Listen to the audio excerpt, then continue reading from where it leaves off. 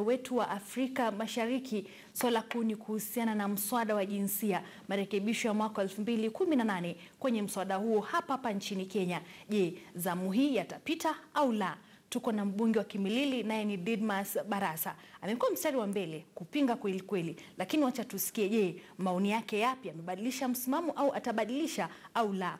Karibu sana mheshimiwa. Asante sana. Hujambo? Sijambo.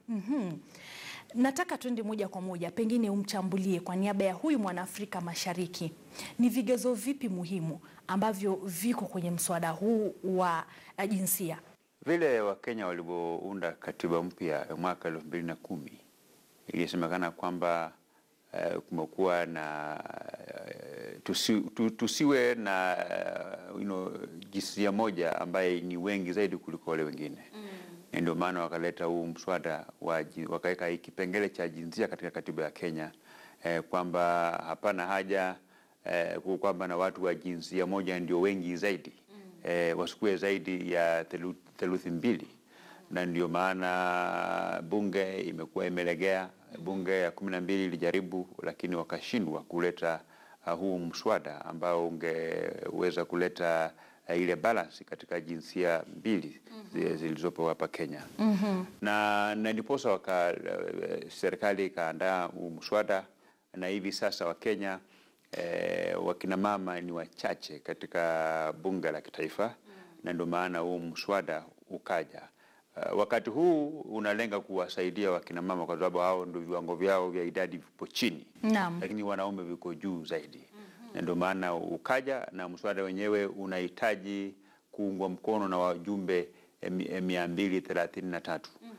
Theluthi mbili ya bunge mzima ndio uweze kupitishwa na ama kuendelea mbele. Na sisi wale ambao tumekuwa tunasema kwamba tunapinga huu mswada.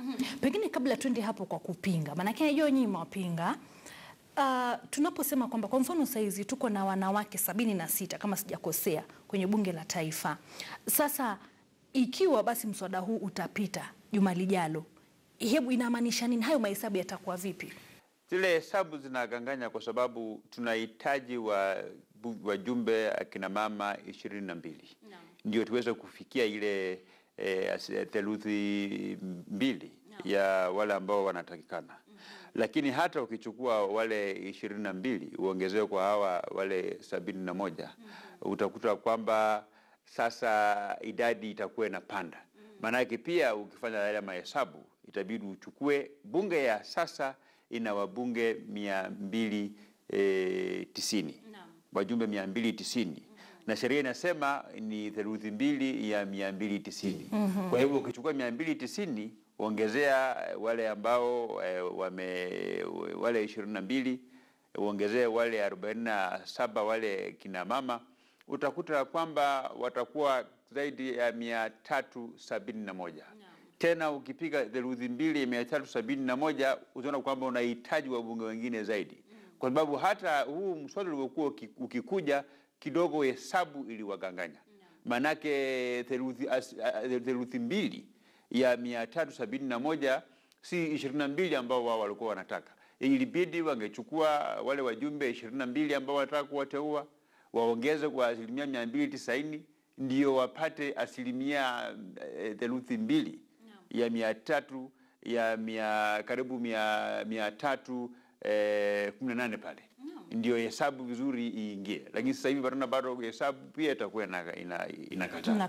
Na kitu ambayo pia ni changamoto kidogo ni kwamba unajua tumesema huu mswada, lakini hatujui mambo ambayo ni ya mbele. Sababu baada ya mwaka 2022, baada ya ule uchaguzi, huenda pengine wale akina mama ambao walikuwa wamechaguliwa moja kwa moja, pengine huenda wakabadilishwa na wanaume wakaja. Kwa hivyo tena bado hii hesabu tena itaendelea kuleta matatizo ya hapa na pale. Na ndio maana nikasema lazima tutathmini swala hili kwa mapana na marefu, tuangalie ni njia ipi ambayo tutaitumia. Ni swala ngumu kweli. Na basi unapinga mko wangapi na pengine ni kwa nini? Sisi wale ambao tunapinga huu mswada tuko wengi sana. mpaka hata kuna kina mama wenyewe wengine ambao pia wanapinga, lakini hawataki kuzungumzia kwa wazi, waonekane kwenye runinga.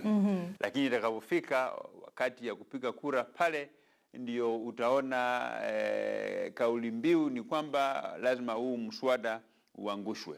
Uangushwe kwa sababu gani? Kwa sababu sisi si kwamba tunapinga kina mama wapewe nafasi za uongozi, lakini tunasema ya kwamba wale wapiga kura, wale kina mama wenyewe wapatiwe nafasi ya kuwachagua wale ambao wanafikiria watashughulikia maslahi yao bila mapendeleo yote, na kwa kina na kwa karibu na wao wenyewe.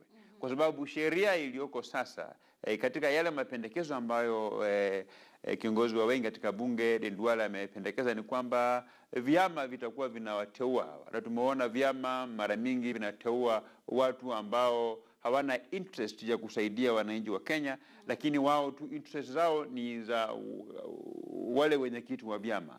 Tumeona kina mama wengi wakiteseka sana katika mikono za wenyekiti wa vyama, secretary generals wa vyama, kwa sababu wale ambao wenye ujuzi, wenye tajriba na wenye kupendwa na wananchi, wao hawapati ile nafasi. Unaona ule uteuzi unakuwa na utata, unakuwa na mapendeleo.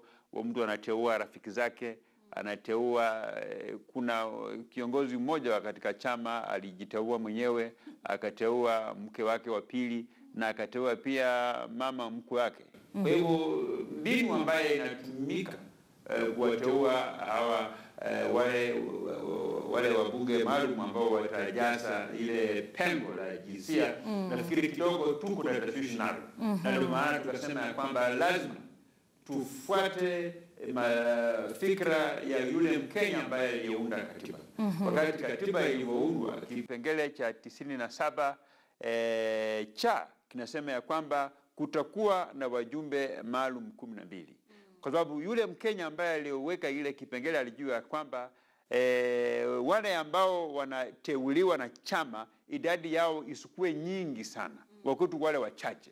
Sasa ukisema kwamba wale ambao watateuliwa ni wale 22, ongeza wale 12, wateuliwe 34, nafikiri hiyo namba ni kubwa sana kumweka yale majukumu kwa mtu mmoja msimamizi wa chama kuchagua ni nani.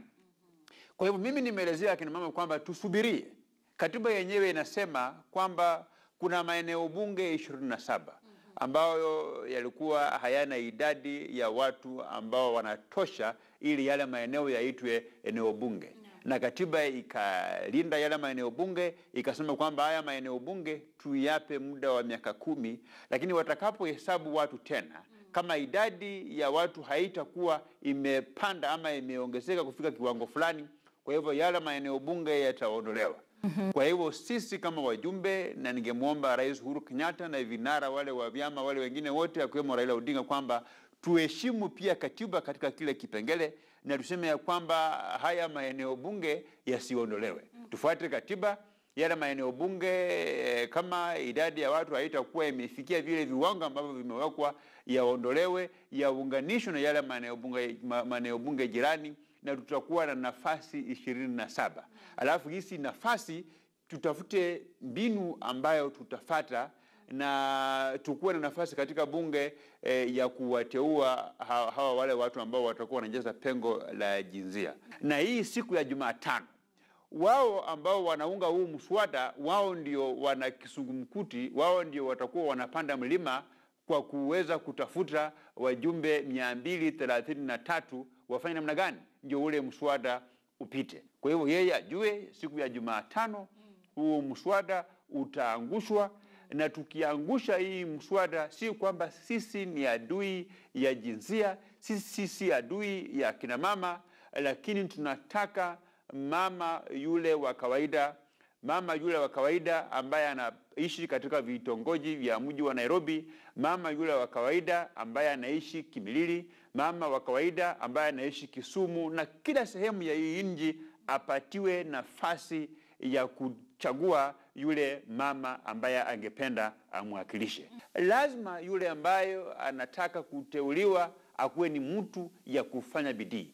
Akuwe ni mtu ya kufanya bidii, na wale watu ambao anapenda awakilishe, lazima mtu akuwe na passion ya kufanya kazi hiyo, lakini si tu kwamba uende unachukua pahali mama ambaye ako na kazi yake mzuri, labda ni mhadhiri katika chuo kikuu, halafu unamchukua unakuja unampatia kasi kama mjumbe mteule wa wakilishi wa kina mama. Tunataka wakina mama wenyewe wapatiwe nafasi, na wao wakipatiwa nafasi watamchagua mtu ambaye atakuwa ni wa faida katika kuwasaidia kuendelesha mambo yao ya kiuchumi na vile vile mambo yao ambayo ni ya muhimu sana ya uwakilishi.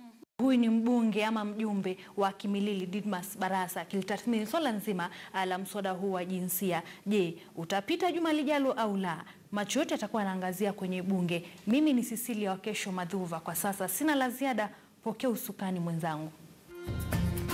Na mtazamaji, tunakamilisha sehemu ya pili ya kipindi Afrika Mashariki papa hapa KTN.